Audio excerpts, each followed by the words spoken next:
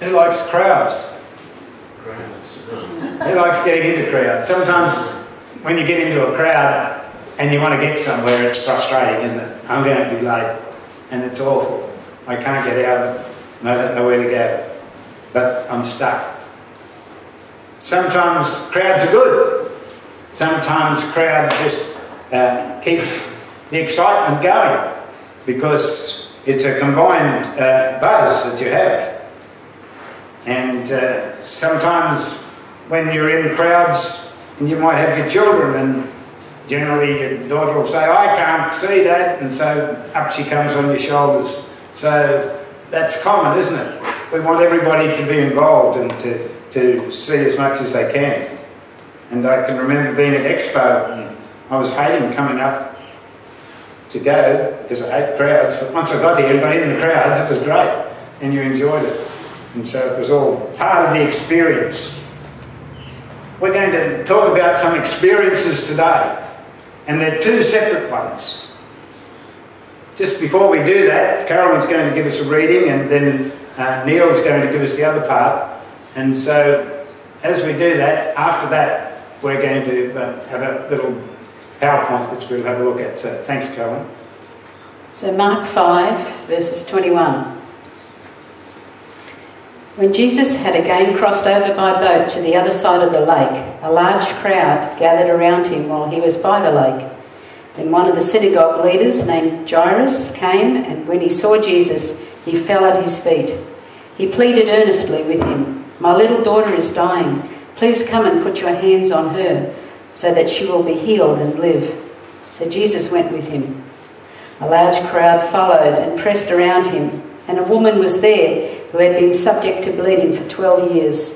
She had suffered a great deal under the care of many doctors and had spent all she had. Yet instead of getting better, she grew worse.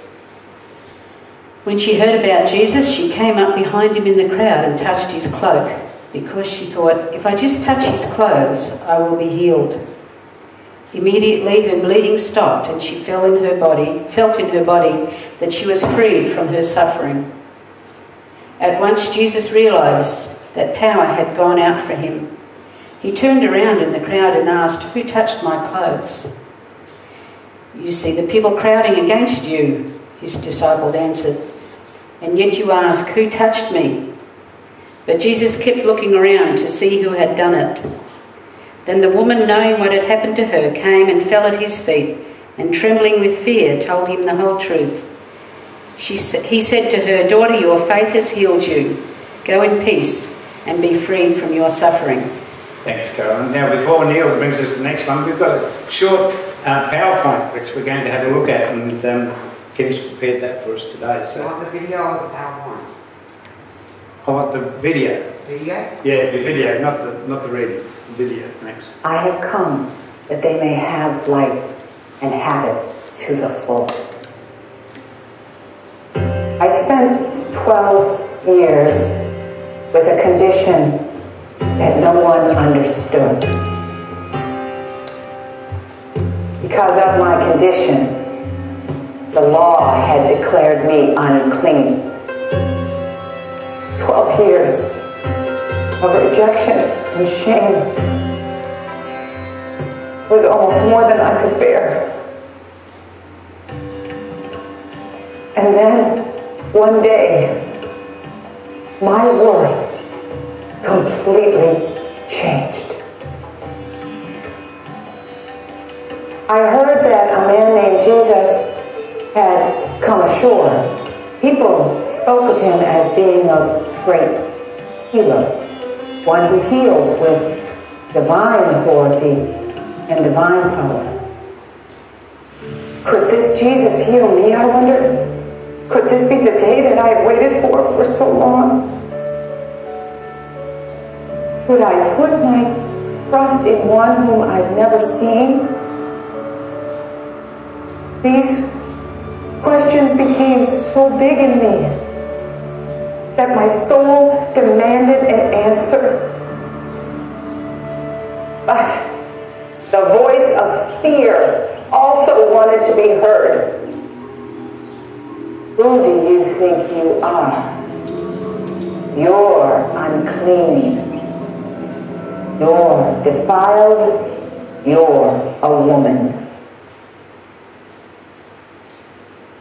But something inside me wouldn't let go of my dream of being completely healed. I was so sick and so tired that I knew needing Jesus was a risk worth taking. So before doubt could take me over, I left my house and I went into the crowd that was gathered around Jesus. If I could just touch his robe, if I could just touch his robe, and with everything that I had in me, I reached out and I touched the hem of his garment.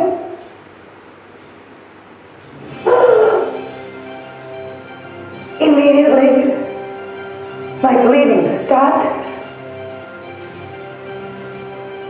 New air filled my lungs. My whole body was restored. Jesus healed me. Thanks, He healed me completely. Just then, Jesus... Thank you. Neil, would you like to just finish that reading for us now? Thanks.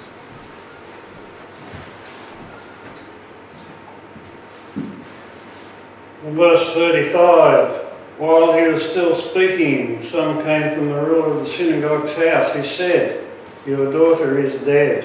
Why trouble the teacher any further?" As soon as Jesus heard the word that was spoken, he said to the ruler of the synagogue, "Do not be afraid, only believe."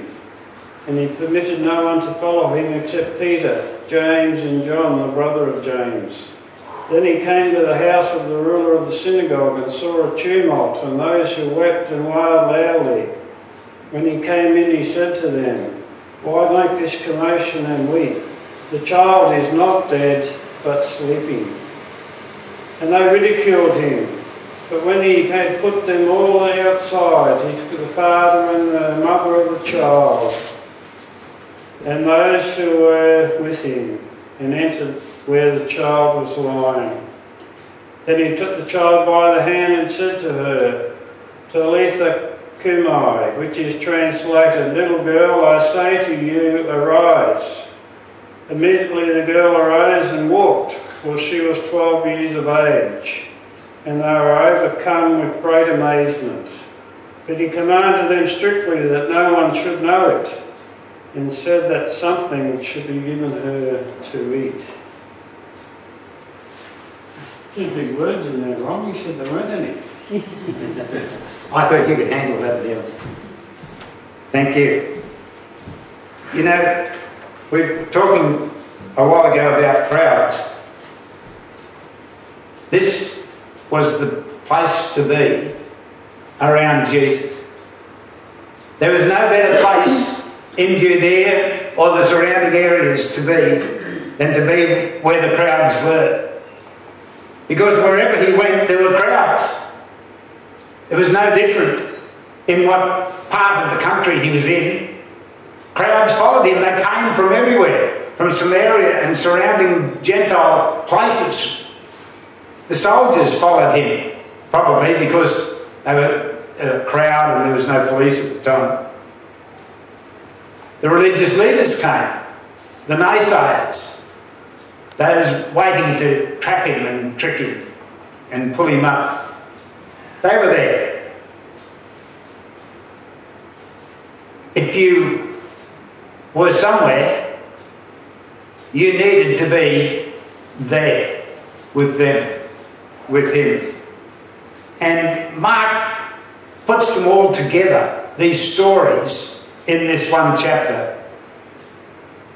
Jesus had been on the other side of the lake and he was ministering there to the man that was demon-possessed and healing him. And then he comes into the boat where there's large crowds over there. Over to the other side again, crowds were there because they knew he was there. So the excitement and the buzz was so great that you couldn't help but be caught up with it all. It was contagious. And it was like when we talk today, where were you? Do you remember where you were when Neil Armstrong walked on the moon? They would say, do you remember where you were when Jesus walked on this street? It was the same thing. You know what it must have been like? You know, you've had one of those days when you've got your phone and it rings. So you take the phone, the landline, and you're holding it to your ear, and then the mobile will ring over there. So you've got the mobile ringing, you've just been talking on the phone, the doorbell rings and somebody comes to the door, the dogs are barking, and the oven tells you that it's ready. Everything's happening all at once. It would seem to be as if it was sort of a bit of chaos. Have you ever had days like that? I'm sure we have. Something similar was happening all at once.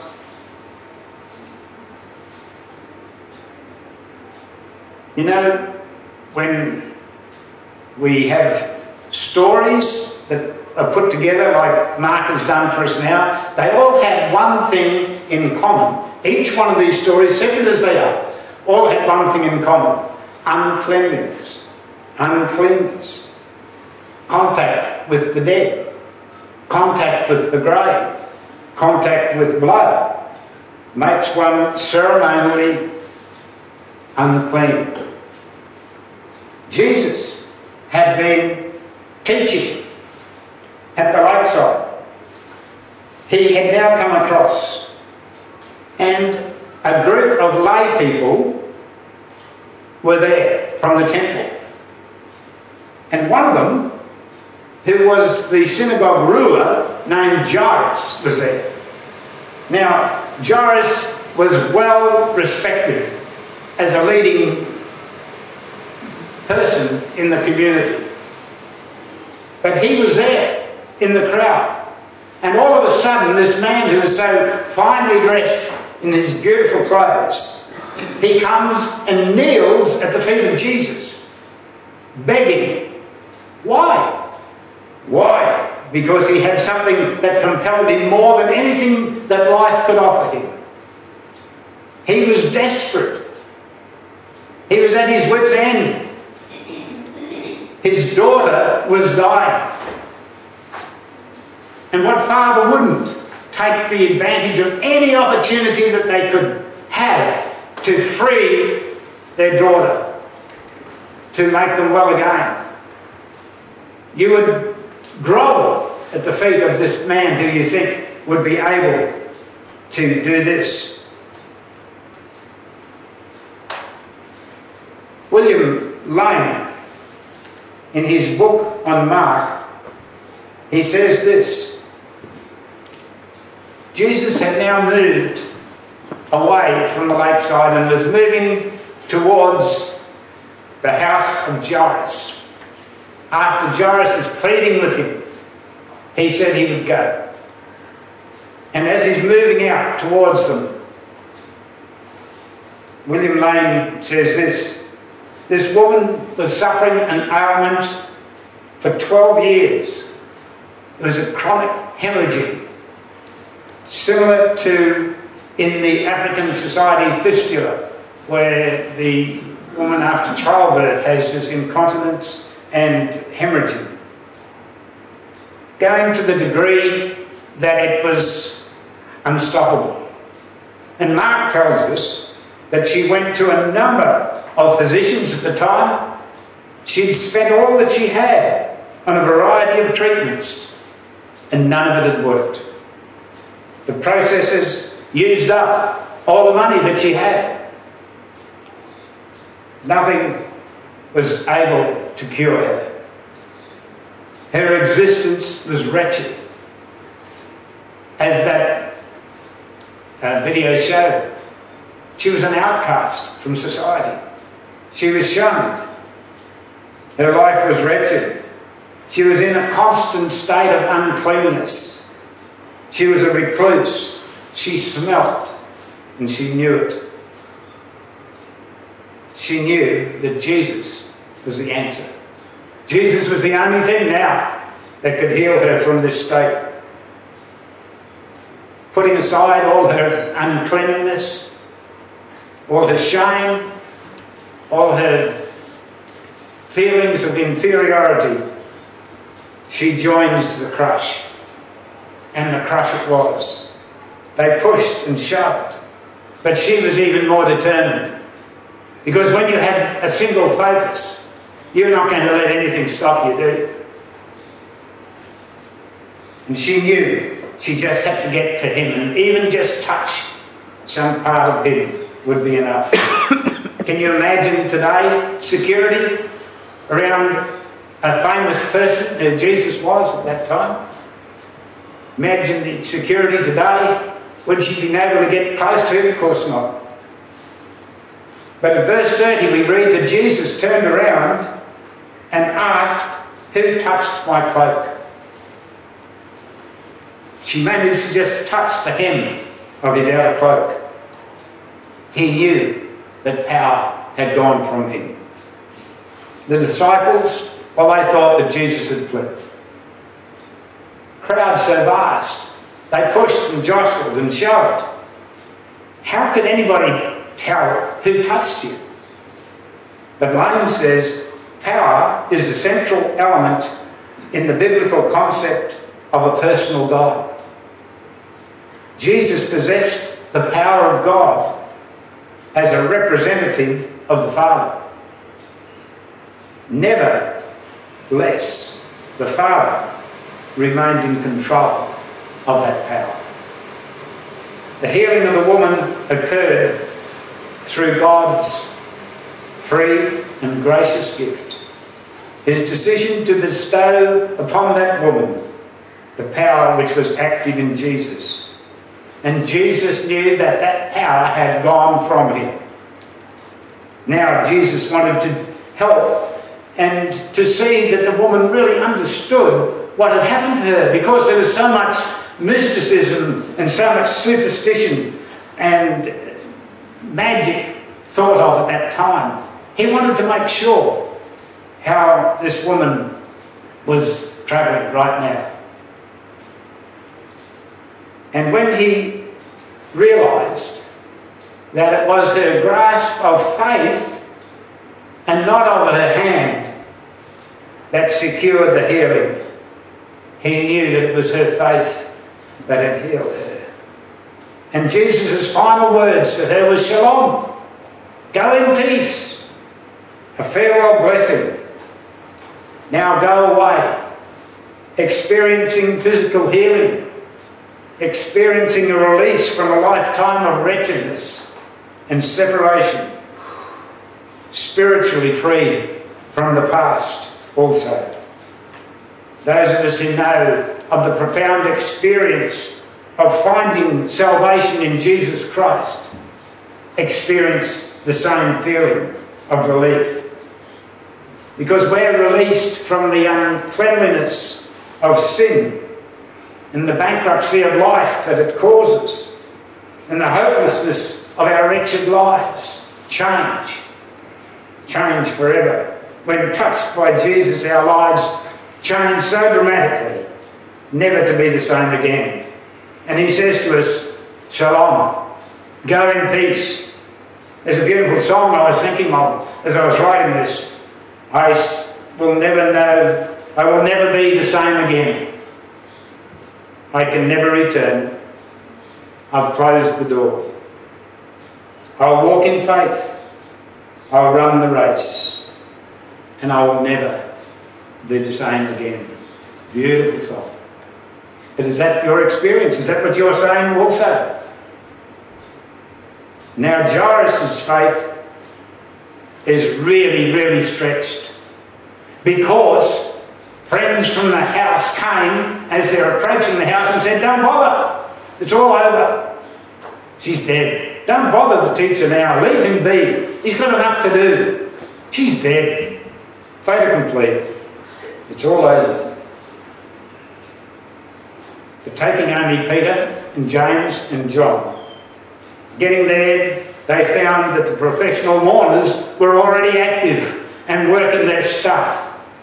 There was clapping, there was choral, singing, there was instruments. And because a man of his stature had to hire such a great professional crowd, because even the poorest had to hire 2 flute players and 1 professional mourner for a funeral. But being the synagogue ruler, he had to have more of a show than that. But Jesus cleared the room. He cleared the room because he said to them, "She's only asleep." And they laughed, which shows how much their emotions were with the crying and everything before, but now they just laughed. So it was all a show they were putting on anyway. And the parents and the disciples were there in that room, the only ones with Jesus. But God intervened in that room, because in that room was the smell of death, and everybody in the room knew it. But God intervened.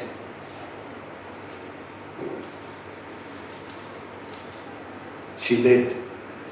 She lived by the power of God through Jesus as he raised her to life. And there's even a nice fine touch that Mark likes to remind us of, how Jesus is concerned for the whole person in all the excitement and all the buzz and everything that was going on in the room, as he took that girl's hand and lifted her up and she walks. He knew that she needed some food, and he says, "And don't forget to give her something to eat." I don't know whether it's significant or not, but she was 12. The woman with the hemorrhage that was healed suffered for 12 years. What's the relationship between her and the synagogue ruler? Well, socially, they are a gulf apart. But one thing united them: their need. Their need, desperation. Jesus touched the dying, and the dying touched Jesus on that journey. The result: new life for both. Jairus and the woman fell at the feet of Jesus. All dignity gone. Didn't worry what others thought or what they were thinking.